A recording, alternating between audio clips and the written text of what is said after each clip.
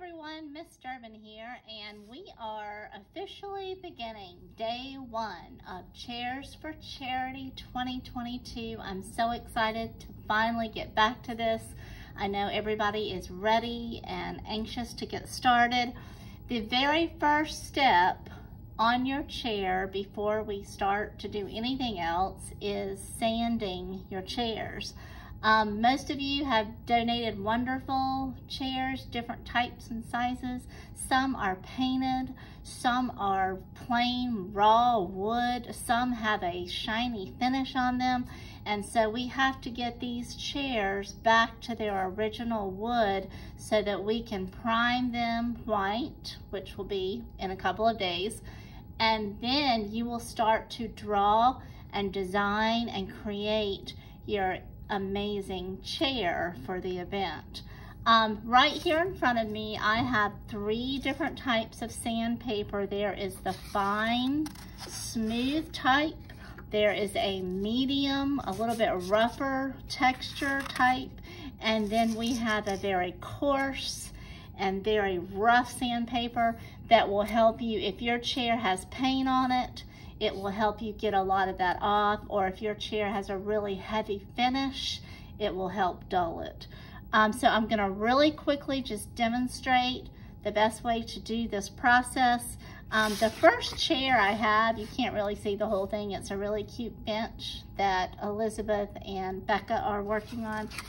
Their chair does not have any kind of finish or anything. It's just plain solid wood.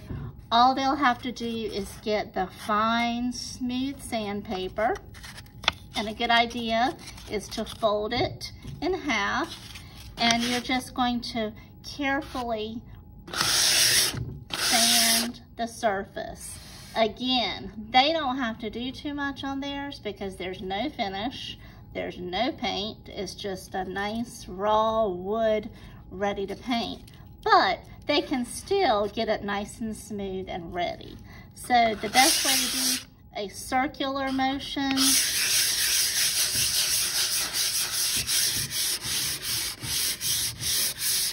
and you'll start to see the wood grain coming back out. You can see it a little bit better there. And you're just going to do that all over the chair, the seat, the back, the legs, everything. Okay, so that's if your chair has no major finish or paint, okay? The next type is a medium grade. This is like a regular rough surface. This type is best for a chair that has a finish. And I'm gonna try to set, this is Ryan and Jacob's chair. It's kind of hard to see, but they have a heavy finish, and a lot of the chairs do. So you're going to get that medium, and you're going to try really hard to get all that shiny surface off. Okay, so you're just going to sand in that circular motion or a back and forth motion. When you get to the legs, you're just going to kind of go around and up and down. And then circular motion, and get all that shiny surface off. You can see this creates a lot of dust, so that is why we're gonna do most of this outside today and probably the next day. I'm assuming 2 to 3 days is about all you need for sanding, okay? So let's just get a dull surface on the whole chair. Now,